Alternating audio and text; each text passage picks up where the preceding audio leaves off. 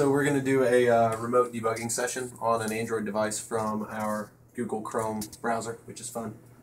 So there's a page on the Google developer site that covers remote debugging. It's in the links. To do this, you need to first install the Android SDK. I'm not going to go through that. You need to enable USB debugging on your device. So you'll come over here. You'll go to your settings.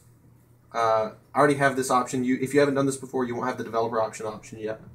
You go to About Tablet, you go down to the build number, and you tap a bunch of times, and it'll say you're a developer.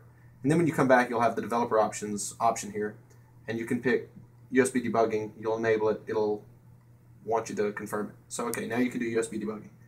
Then you'll connect your device. So there we go. We've connected the device, and then inside on your device, you'll go to Chrome. You'll go to Settings. Down in Advanced, there's Developer Tools. You'll enable USB web debugging here, and then you're almost done. Then on your machine with your developer tools, you will do I'll kill the server so you'll see what it'll look like. You'll do an ADB forward, this command, it's in the post, and it'll start the Chrome remote debugging sort of port forward thing.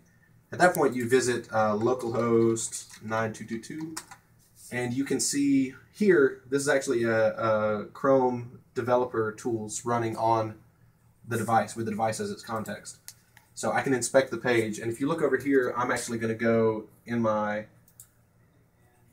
browser here and fiddle with the nav. So I'm going to go into the nav.